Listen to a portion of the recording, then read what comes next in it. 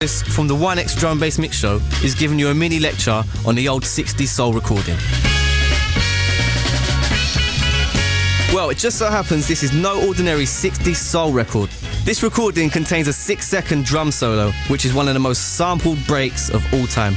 It was a popular sample used in early hip-hop records during the 80s. Then it cropped up in loads of old-school rave tracks. It became one of the foundation stones of jungle in the 90s, and it's still going strong in drum and bass today. Not to mention all the other tracks which feature it in one form or another. There are loads of websites, databases and Facebook groups devoted to the subject. And for some reason, DJs and producers and myself are totally obsessed with it. I warn you, we are entering serious geek territory here. So, what does this drum break actually sound like? Well, this is it, coming up right about now.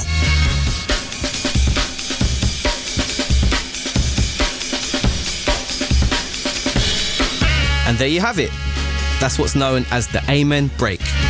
And this is the story of the most sampled 6-second drum solo in the world. So even if you've never heard of the Amen break before, trust me, you will have heard the Amen break once in your life. Amy's used it. So have Oasis. Prodigy absolutely caned it.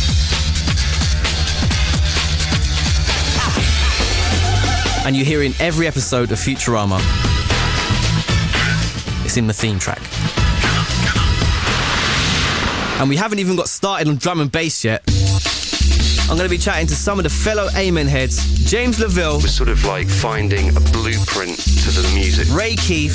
We chopped it, we broke it, we reversed it. Chase and Status. I don't know if the music would even exist without it. Fabio and Grooverider. It's got this kind of overpowering, overwhelming presence. Dillinja, Alec Empire, Majik. A couple of years ago, all my people stopped using it, but it's back with a vengeance suddenly. DJ Slipmatt and Wickaman to answer some of the questions that you've always bugged me about this break. How did it go from a 60s B-side to wind up in some of the key hip-hop tracks of the 80s? Why are so many producers in all kinds of genres obsessed with this break? Would jungle and drum and bass even exist without this Amen break? And what do the original band, the Winstons, think about all of this? Not everyone knows the story behind the Amen break. I've got no idea. I just know it's been used in 1,000,001 tunes and it's going to be used in 1,000,001 other tunes. I can't remember the name of the tune they wrote. I think it was in the 60s. It was it was the track called Amen Brother, and I can't remember who it was by. I'd even question whether or not they were a black or white band. Maybe they were a white band. They were, weren't they? Were they? No, they weren't. It was a soul band. Although some had obviously done their homework. Yeah, I mean, it's like the Winstons, right? They did that 7-inch, and the B-side was called Amen Brother, right? Which was kind of a live version of what seemed to be some sort of like a hymn or something like that. We used to go to the WAG Club in Wardour Street, and the DJ used to play that track. Even then, all the jazz boys and the soul boys would go mad when they heard that little break. So I think it's about time we told you the full story of the Amen break. Behind the scenes, behind the headline. This is BBC Radio 1 Extra Stories. What I really wanted to do was track down the guy who actually played the drums to find out how it all began. Unfortunately, the drummer Gregory Coleman died back in 1996. But I did find out one of the original members of the Winstons is still alive. He's the singer, Richard L. Spencer, and he owns the copyrights to the recording, so he sent off a couple mails to see if he'd be up for speaking to us. But back to the story. We're gonna do a song that you never heard before. I thought I should find out more about sampling, so I hooked up with someone who was a part of the early hip-hop scene in New York. My name is Steve Stein, professionally known as Steinsky, and I'm one half of the hip-hop production team known as Double D and Steinsky. We made some hip-hop collages called The Lessons back in the 80s and early 90s. The torch has been passed to a new generation of Americans. Lesson 3. Got to have soul! Got to have soul! They are kind of non sequitur, left turn collages. Most of them don't have a specific point so much other than to get people's hips moving. Some of the original rap records, and I say that in quotes, were people rapping over disco bands, some of which, were playing really hot grooves, but they were live groups. The idea of making a record using something pre-recorded as a sample started happening in the mid-'80s. James Lavelle. People were taking, records that had long, really cool breaks and back-to-back in those and creating more of a rhythm to people to dance to and get into the groove rather than a song kind of constantly chopping and changing, because it's all about the groove. And at that time it was very eclectic, and you'd hear stories of people playing, craft work with a record like Apache, Gary Newman, and it was a real mix. There were all the classic hip-hop breaks that people had been rapping over as people like, Grandmaster Flash and other DJs, Jazzy J, Red Alert, would mix back and forth between them. So you had Scorpio by Dennis Coffey. You had Funky Drummer by James Brown. A lot of James Brown stuff. And there was, all these, classic breaks. Ain't it bunkin'? God. The Parliament break, it's either Parliament or Funkadelic, it's called Good Old Music. I could probably listen to a loop of that for 3 or 4 hours and remain incredibly happy. To me, the holy grail of the beginning of hip-hop was a series of records that came out called Octopus Breaks. And they later became a series called Ultimate Breaks and Beats. Basically, they were a compilation of all the cool records that came out of disco that people wanted to take the drum beats and cut up. Those were the first records that I went to New York to buy when I was 17, was to get, to go to places like Downtown and Rock and Soul and get these compilations, because they were just, it was sort of like finding a blueprint to the music. Ultimate Beats and Breaks was a guy named Lenny, who was a limousine driver in the Bronx, who was also a record collector, and he was also very tight with some of the cats in the Zulu Nation. So they would say, we want to get some more breaks, and he would sell them breaks. You could buy Ultimate Breaks and Beats at about 3 or 4 stores downtown and a couple of uptown stores, and there were, I think, in the end, there may have been more than 20 volumes. Each one had 3 or 4 complete songs on each side with a break in it. So that was, if it was a very short break, it was edited to be looped so you could use it as a DJ without too much of a hassle, or you could take it out in the studio. I've got so many copies of Ultimate Breaks and Beats. I think I must have bought it every time I went to New York. It was sort of a staple diet of DJing. If you sort of got somewhere and you'd forgotten records, you just went to Rock and Soul and bought a load of Ultimate Breaks and Beats. The Winstons' Amen Brother appeared on the first official Ultimate Beats and Breaks record, which explains why it was used in so many hip-hop tracks, but at this point it didn't stand out from the crowd. The Amen break wasn't considered, for the most part, at least not in the people that I was running with, anything particularly special. It was a break. It was a good break. There were lots of good breaks. But the records it appeared on did make an impact in the UK. Tracks like Salt and Pepper,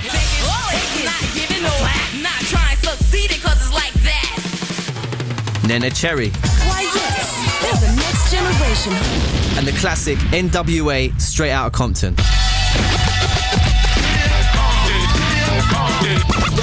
What's up? Tell them where you're from. Straight out of Compton. Another crazy ass. When punks I smoke, yo, my rep gets bigger. I'm a bad and you know this. But the won't show this. But I don't give a I'ma make my snaps. If not from the records, from jacking a crop, it's like burglary. The definition is jacking. But when illegally on, it's called packing. Shoot a motherfucker in a minute. I find a good piece of and go up in it. So if you're at a show in the front row, I'ma call you a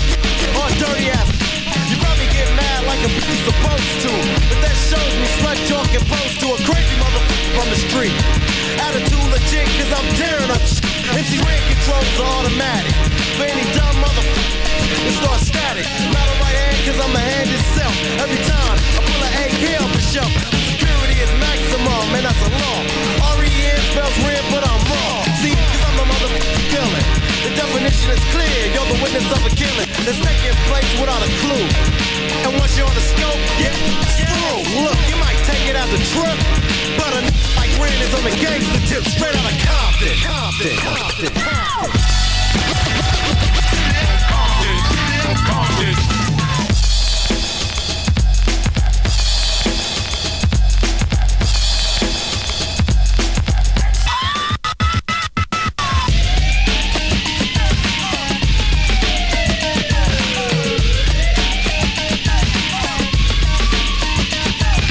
Easy as his name and the boys coming straight out of Compton.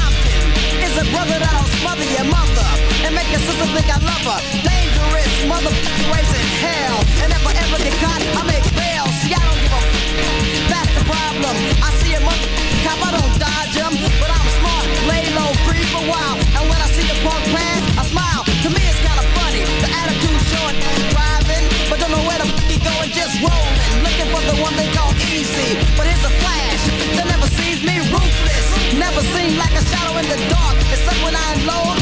You see a spark and jump over hesitation, and hear the scream of the one who caused the lead penetration. Feel a little gust of wind and I'm jetting. Believe a memory, no one will be forgetting. So what about the who got shot? You think I give a damn about a vagina, sucker?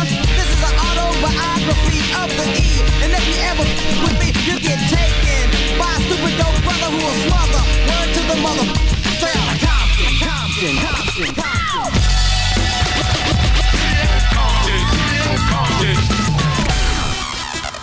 BBC Radio 1 Extra Story. When you look back at when British hip-hop first developed its voice, and you had artists like, I suppose, Hijack, a lot of it was really fast and heavy. Hijack's premier production presents Hold No Hostage. Extra special dedications goes out to the people of Brixton, Stockwell, Clapham, Vauxhall, Peckham and Streatham. The records that were really popular at the time from America were things like Public Enemy. And for some reason that hardcore sound, I think, just resonated here. Records like King of the Beats, which sampled the Amen break, and those records were really popular, those kind of cut and paste DJ scratch records. And I just think that break always had the most power. It's such a tough, driving sound. Bust that groove! So at the time, UK rappers were heavily influenced by the US. But how else were those hip-hop breaks also being used in the UK music scene? Hardcore, you know the score. Yep, it was all about the old-school rave anthems. And here's the godfather of breakbeat hardcore, DJ Slipmatt. And really the UK breakbeat sort of rave scene come off of the back of the US hip-hop thing. Come on, let's have some fun! The whole UK scene was all about sampling. Acid, the word actually comes from sort of burning other people's music, little bits of vocal and stuff, and then obviously the breakbeats, the Amen, and lots of James Brown. Come on, let's have some fun! For me it started with obviously ourselves, SL2, and then you had people like Shut Up and Dance that were really sort of pioneering that sound. We was all into the hip-hop stuff as well. It was just so nice to slam in a heavy breakbeat on top of those house beats. Just give it that extra sort of energy. I think the first tune we used, Amen Break, was an SL2 track called Drum Beats.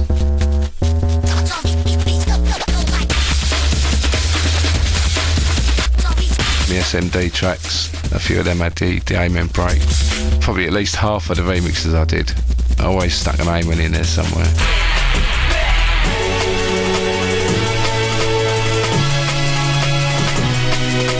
Even if it was just quiet, just to give it that little sort of feel. And then I suppose probably 80% of the happy hardcore tracks that were coming out in the early days still had the Amen break in them. but it was the fledgling jungle scene that really embraced the Amen break and paved the way for obsessive producers in all genres. Suddenly a new sound attracts everyone's attention. Bailey, I represent with the One Extra Drum and Bass show. In the early days, for most people that got into jungle later on, what we loved was, the speed of the breaks within those hip-hop tracks. My name is Fabio. We used to do a club called Rage in Charing Cross, and it was like a house night, and it's kind of a lot of people say that's where jungle was born. Dillinja for our recordings. Fabio and Grooverider and Frost and Trevor Fong and all those guys used to play a track called Calm Down, like old hip-hop tunes that had breaks in. 5, 4, 3, 2, 1, come down! They used to mix it in with the house tunes. But that's where I thought, it sounds wicked mixing in with house. I want to try and make that sort of music. That's where it come from, really, for me. The mixture, hip house, and they just mixed it all up. Fabio and Grooverider would play Cole Craig, some sort of bug in the basement at the wrong speed, which they got into trouble for. But it brought that track back to life because it was just like a half-time sort of percussive sort of track. I can't really explain it. But there was all kinds of flavours all in one place. When you got to about 1990, it started to split. The breakbeats went one way and the house went the other way. So, the breakbeats went on to become jungle. The first ever jungle tune that I can remember is a track called We Are E, which had a real four-to-the-floor kind of housey intro. Lenny Diaz, We Are E was like the best example of a track that was accepted in house and in hardcore as well, because it had that four-to-the-floor beat. Halfway through, they threw the Amen break in, and for me personally, it started the whole jungle thing. Let me hit you straight. Let me hit you straight. Let me hit you straight. Let me hit you straight. Let me hit you straight. Let me hit you straight. We are E. We are E. We are E.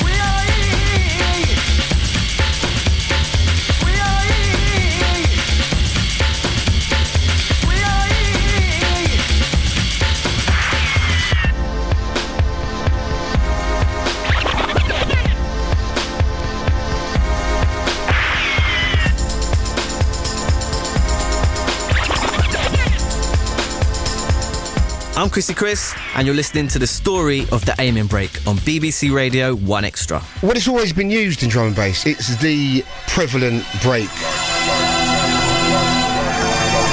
Catch it before it catches you. It's a staple of jungle. Back in the day, Amen Break was the one. You'd hear it every other tune. 50% of the night would be Amen Break, definitely. It was a whole scene based around that one break, for me anyway. I don't know if the music would even exist without it. It's hard to know, really. I am Will. And I'm Saul, and we're Chasing Status.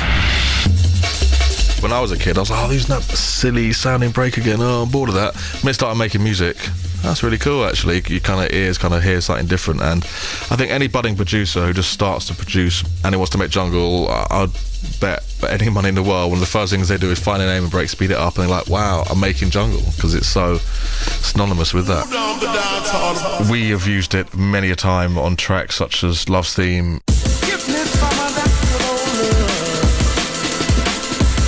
In Love,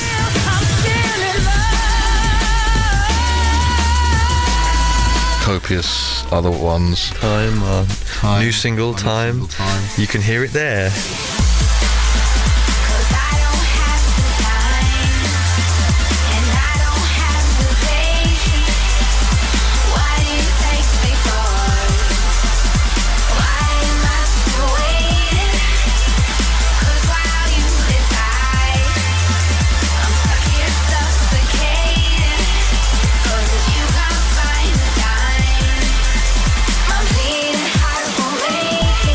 It's been used and it's still being used now.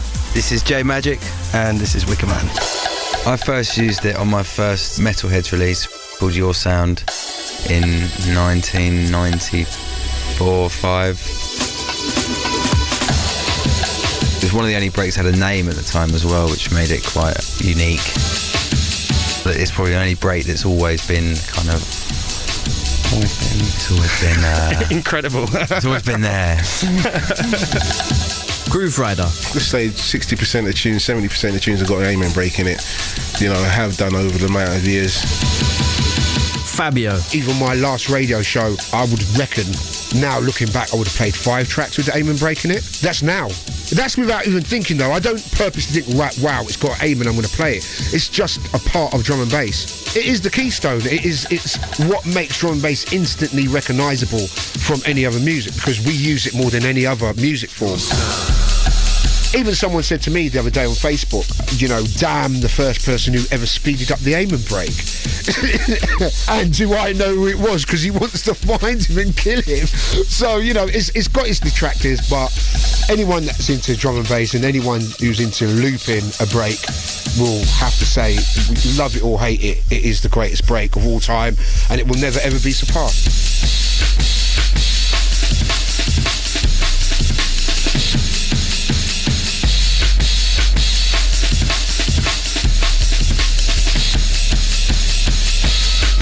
This is Chrissy Chris, and you're listening to the story of the Amen Break on BBC Radio 1 Extra. So who in drum and bass would we crown King of the Amen? Here are the main contenders. One of the most prolific producers for using the Amen Break would be Busy B. Bailey. He's murdered it. I mean, every track he made was Amen, Amen, Amen, Amen. You just know escaping it with him. Chasing Status. Lots of artists are known in drum and bass for using Amens. Dillinja, who was like a legend in the drum and bass world, was very well known for really distorting up the Amen and making it sound like a completely different break. Dillinja was the first one to make it sound really punchy and fat. He pitched it down, did all sorts of processing to it. No one still knows how he did it, but he made the ultimate kind of like Amen beat. I don't even know if the original drummer would recognise it, really, you know? He's really changed it up. Heavenly bass. The tune's just quite mental. It's quite edity, but you get an absolute idea of what Dillinja was able to do with that break. He really went in and just ripped it to pieces.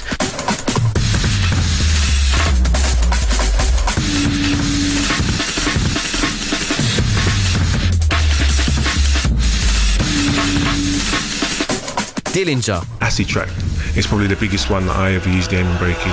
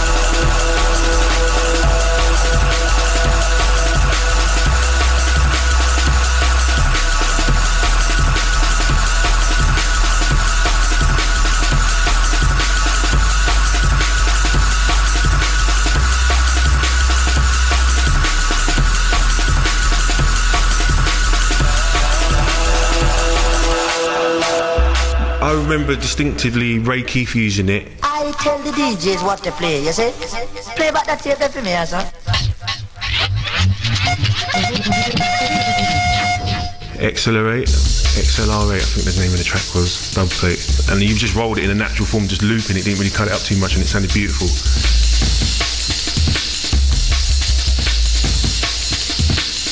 Ray Keith, he's made maybe 1,000 tunes, and I'd say 95% of them he has used the Amen break, and that's no word of a lie, man. Everyone calls him Raymond because he uses the Amen break so much.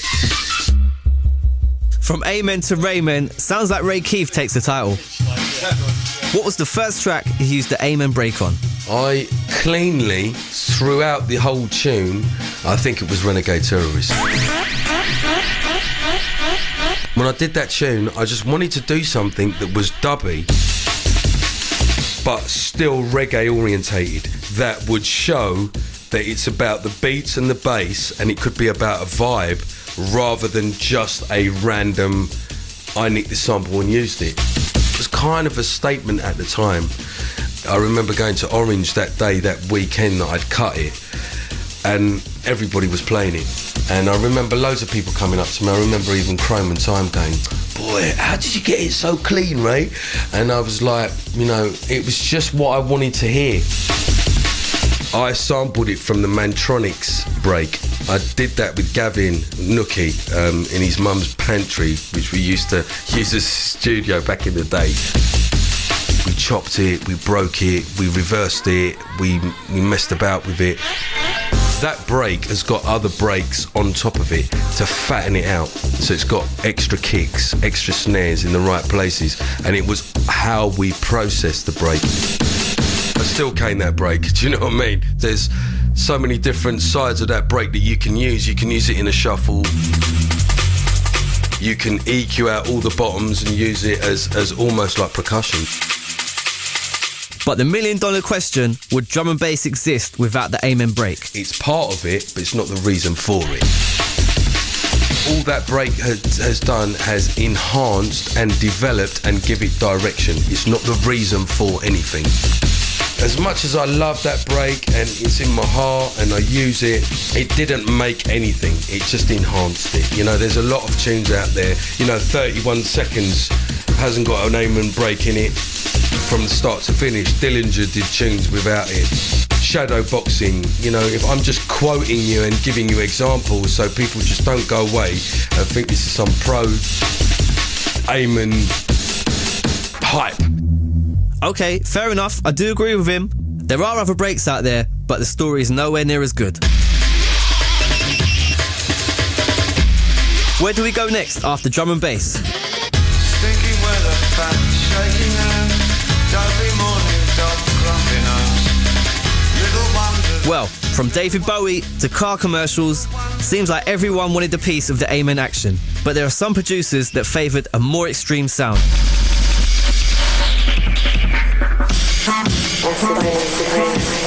Equinox's Acid Rain, the Breakage remix. There was absolutely not another Amen track I've heard that has, well, ripped it to shreds like that. Just absolutely turned it inside out.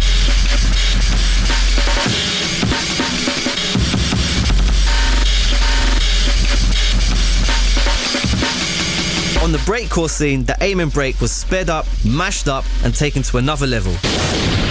And if you don't already know, breakcore sounds a bit like this.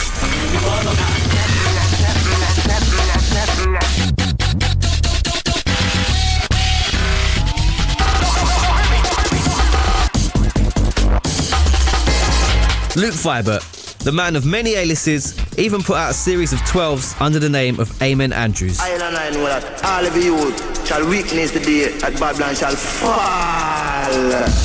I didn't bother making jungle for a while, and then maybe early 2000s or 2003 or something, started again, but really different, just sort of more like stupid rave style, a bit childish almost or whatever. I was just making them to play out kind of end of the night, a bit more crazy than the average track, so I just came up with that name, being slightly silly, with the old Irish TV presenter Amen Andrews, and in fact I think every track had Amen break in it.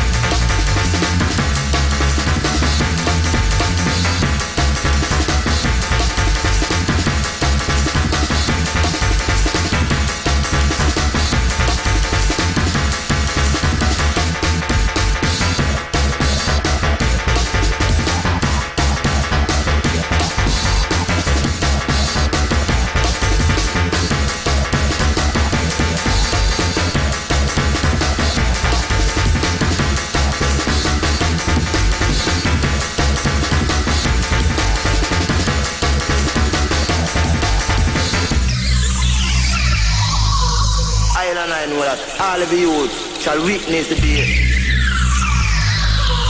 I know that all of you shall witness the day.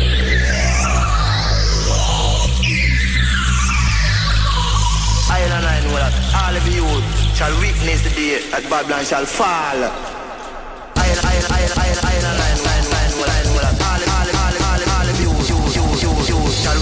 of you shall witness the day that Babylon shall.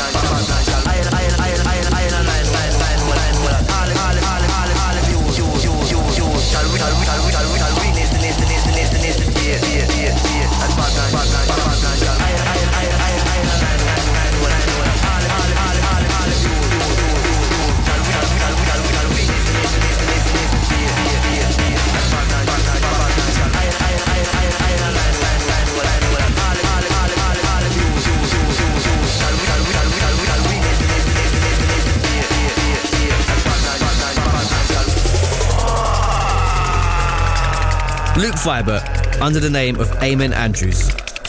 But maybe one of the most hardcore Amen followers is based in Germany, where the break became part of a protest against the rise of neo-Nazis. My name is Alec Empire from Atari Teenage Riot. I also have this label called Digital Hardcore Recordings. There was a rule when we started the label that on every record somebody has to do something with that beat. When you reach your peak, it's time to die. And people always looked at me and were like, can we really do that? I'm like, yeah, of course we can. You know, we must actually do that. By the time like 1995, happened, we were doing these things with that beat where it was just very science fiction. It's, you know, a lot of people went like, oh my god, like how much can you push something further into the future? It was amazing. I did a record called Suicide with a large E in the middle instead of the I, which was sort of like my hate relationship with the rave crowd at the time, because I felt they were not thinking political enough, and it was sort of escapism, while a lot of racism was growing in the reunified Germany at the time. There were like people rioting on the dance floor. It was like, what are you guys doing? Where's the 4-4 bass drum? You know, it was like, we're like, yeah, we're not gonna give it to you. This sounds to us like marching music from the German troops or something. No, we go back to funk. It also had that pretty legendary track called Hunt Down and Kill the Nazis, you know, which caused a big discussion. Can rave music be political? Should DJs speak out against racism in such an extreme way? But there was so much violence going on that we thought just throwing a party, you know, wouldn't solve the problem. We have to address this. We have to confront those people. It's still being played at demonstrations over here from the anti-fascist action and stuff. It's pretty amazing how that still is such a kind of key track for many people. I remember reading an article which was the most obscure thing I probably ever read in a neo-Nazi magazine.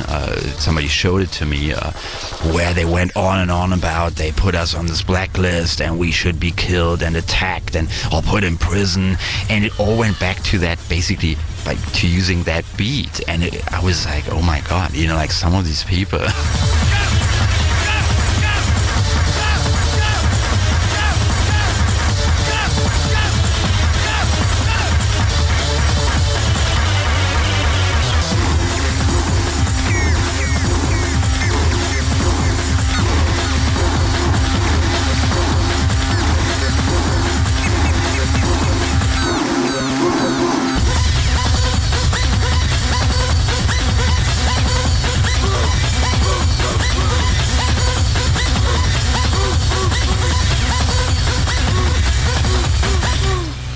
This is a story of the Amen Break with me, Chrissy Chris. BBC Radio 1 Extra Stories. We found out where the Amen Break came from and how it surfaced again and again in various different genres of music. But what's the fascination with the break itself? Why are producers so hooked on it? It's always had like a kind of an aura around it. Well, nothing sounds anything like the Amen. The particular take on that day, the way the microphones were set on the drums, it just came out perfect. What I love about it is the dynamics of it. There's like a hissy, cymbally sort of top into it. The funky sort of rolling flow, the way it's been mixed and everything, it's just beautiful. If you're making a tune and like you're stuck and it's not sounding right, all you have to do is put an Amen Break in it and then sort it right out. If you really want to get that real old, euphoric, let's smash the dance floor to pieces kind of vibe, you cannot beat the Amen Break. It's pure filth. It's totally saturated, but it seems to work. It's got all the bits you want, like a single kick, a ride, a snare, kind of little mid bits, a great big splash with the kick, and it's really tight. Lots of people have tried to recreate it. The way they played it is a one-off, if you will, and it's been hard to replicate it since. The second or third kick drum before the second snare is in a real awkward place. It's difficult to get the same energy.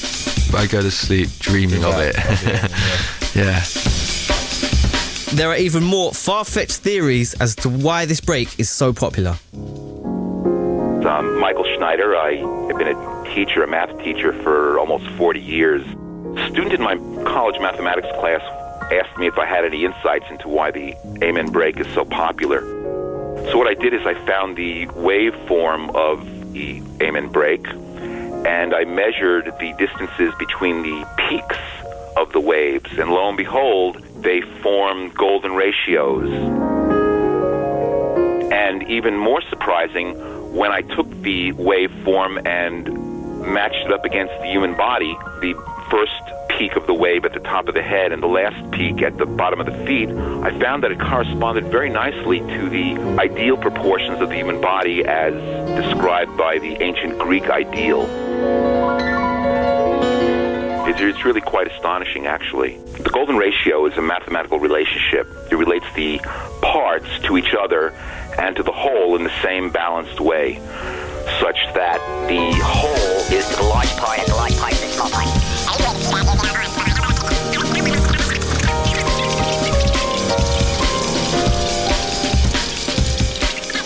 Just like the bones of our finger keep adding, each two bones add to make the next bone, and it extends throughout our whole body. It's complex and simple at the same time. Okay, I think my brain is going to explode now. Here's Fabio with another theory.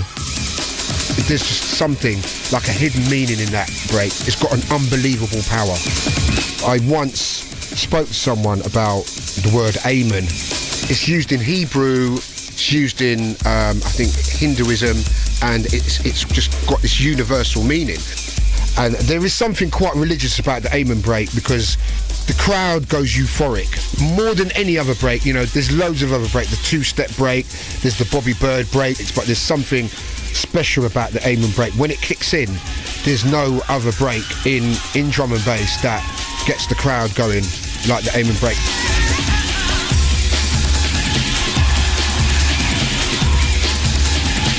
Majik and Wickaman. There was even these guys called the Amen Brothers who used to come to Speed. There's about 4 of them, and they used to go absolutely berserk whenever the Amen came on. Just, you couldn't get near them on the dance floor, and they were called the Amen Brothers. They were quite well known in the day.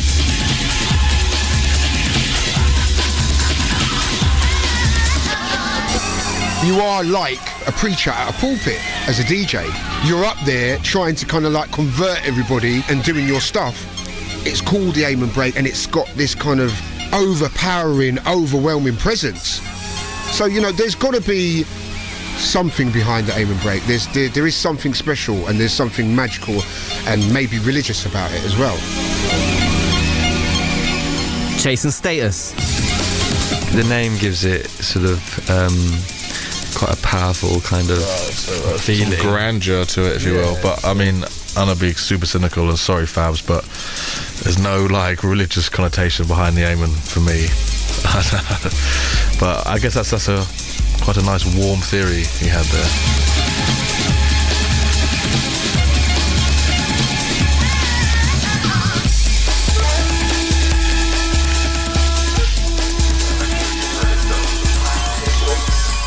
There's no end of discussion on the web about the Amen break, with loads of databases and lists of tunes. And everything from late 80s gangster rap. But one of the most shared Amen links is a sound art installation, where this drum beat was used to promote some sort of purple pill. It's been used so much, I might argue it's now entered into the collective audio unconscious. Here's the guy who made it. Did so about 3 or 4 years ago. My name is Nate Harrison. I'm an artist and writer. I live in Brooklyn, New York. It has quite a history to it. This particular drum beat, or rather this break beat. As an artist, I created this sort of sound installation which tells a sort of a history and theory of the Amen break's usage over the last 30 or so years. Receiving a lot of attention and making a lot of money with people, and more importantly, corporate bigwigs who held the copyright so much. I was interested in who owned the record, and Richard Spencer, who is, I think, the sole living member of the Winstons today, was the copyright holder. Never pursued legal action. After this project, I actually had Richard Spencer and some of the other, I had the son of the bass player for the Winstons get a hold of me. You know, I was at first a little scared to hear from them because I thought they were going to sue me or something like that, and far from it. They were actually extremely happy that I'd made this story. They didn't really know what jungle music was or drum and bass music was. They had no idea the degree with which the Amen sample has, you know, proliferated across the world, really.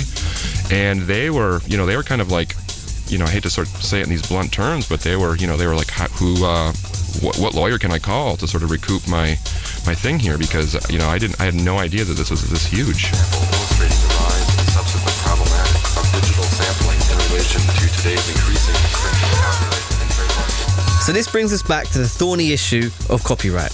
Technically, if you release a track which uses a sample from someone else's track, you're supposed to ask for permission, and usually you have to pay for it. What better way to pay homage to records that you love, but then by like playing with them, you know, musically, and rearranging them and recontextualizing them. But not everyone sticks to or agrees with this rule. I've never paid for any sample. I've been nobbled 2 or 3 times, because I've never paid. I've always had a hard time about beats being something that you should necessarily have to pay for. I believe music is a language and it has to move freely, and we can't have major record labels or major publishing companies, protect certain, 1 bars of recording or something and then prevent innovative music from happening. Just before Jungle, about 1990, it was very common for people to sample other people's records, and people weren't bothered about it. They'd take chunks out of other people's records, like whole loops, and use it. So to find an amen on somebody else's track and use that was common practice. We actually sampled the Mantronics tune. I think a lot of other people did as well, rather than the original Winstons.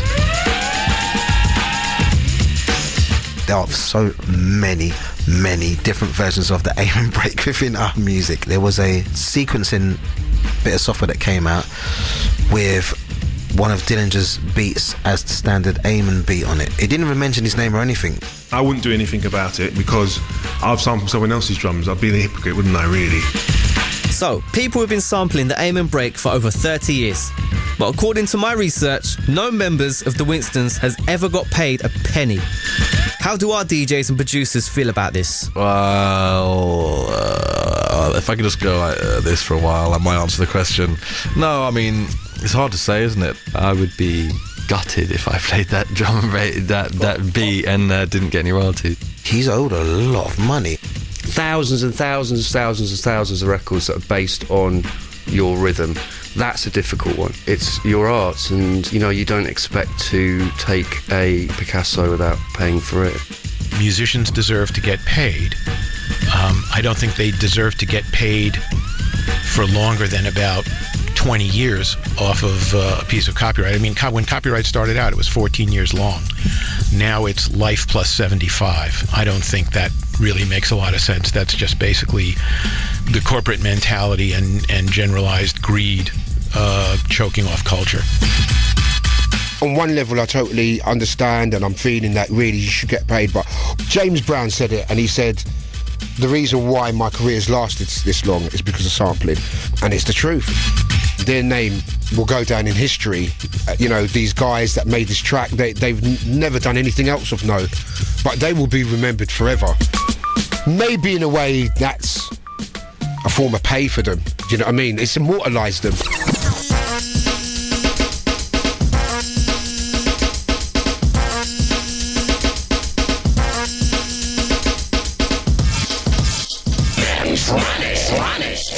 Well, let's hear what Richard L. Spencer, original singer from the Winstons and copyright holder of the Amen Brother track, has to say about all of this. We asked him what he remembers about recording the track. We just went into the studio. We had done the A side over a period of time, and we needed a B side, and we had this instrumental that we used when we were playing behind Curtis Mayfield and the Impressions. So there was nothing. It was a fairly uneventful affair for us. It was so normal and so regular, it's almost embarrassing to talk about it, actually, as something special. When did he find out that the break had been sampled in so many tracks? Well, around 1996, I was still in Washington, D.C. I was attending university and working transit system, and I received a call from a record company, obviously they're in the U.K., called Strut Records.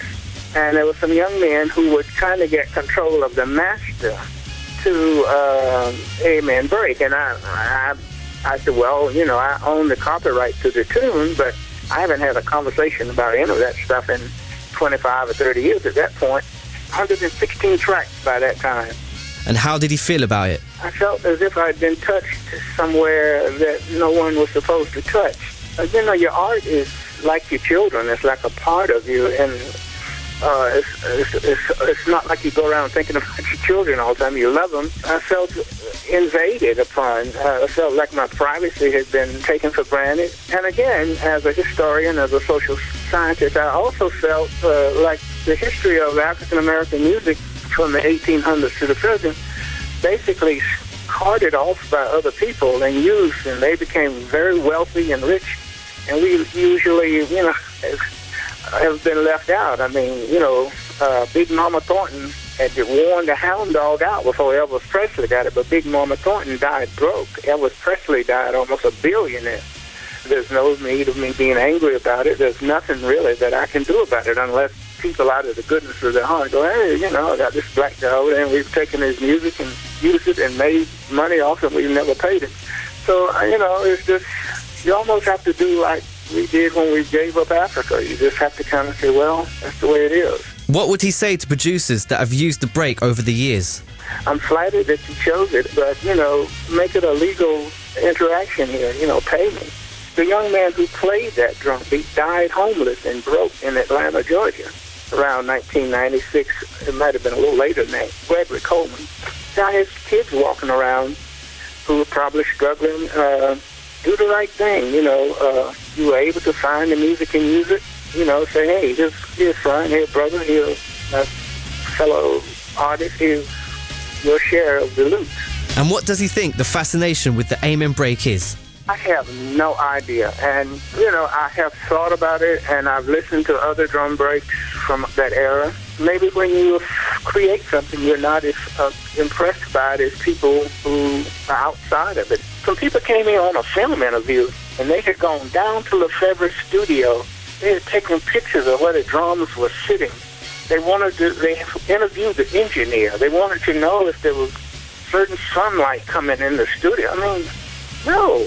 Just a damn drum solo. That's it. It's nothing. As a DJ, I've always been more on the side of free use of samples in music, unless it's someone like Kanye West sampling a track and making loads of money off it. Should the Winstons really have been paid for a 6-second drum beat? Before we spoke to Richard, I would have said no. But now I've heard this point of view, it's hard not to feel like they should have got some cash for it, especially when we find out the drummer died penniless and homeless. But where do you draw the line?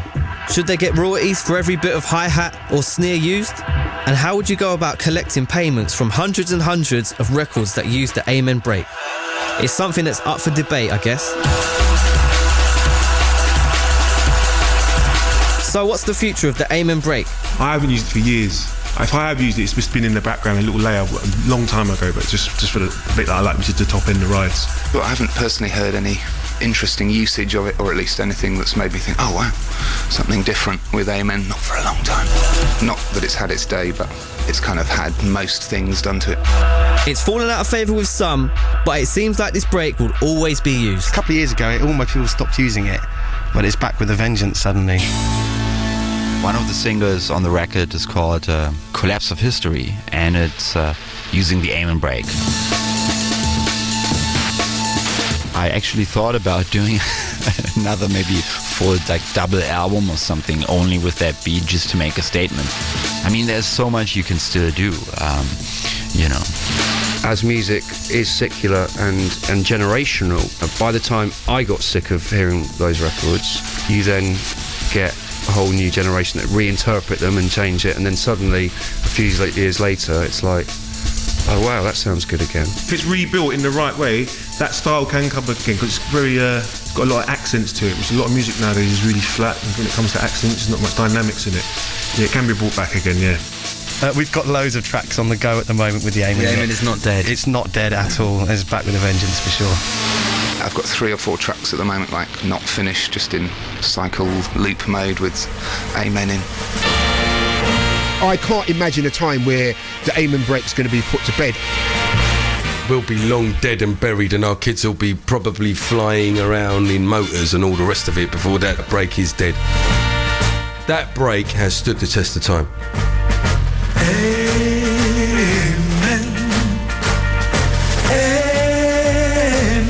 Beat's not going anywhere. It will forever be sampled, forever, because it's just the greatest break that ever existed. Amen, sing it over. Amen.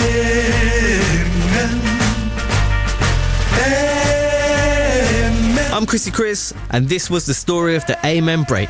So to finish, let's have an Amen up in the place for the Amen break, and celebrate with a mini mix from James Lavelle. Encore. I'd like to talk about drums, or rather about a particular drum beat. I'm sure you've heard it dozens of times before. This particular drum beat, or rather this break beat as it is more accurately called, or even more simply just break, is called the Amen break. Here's what it sounds like.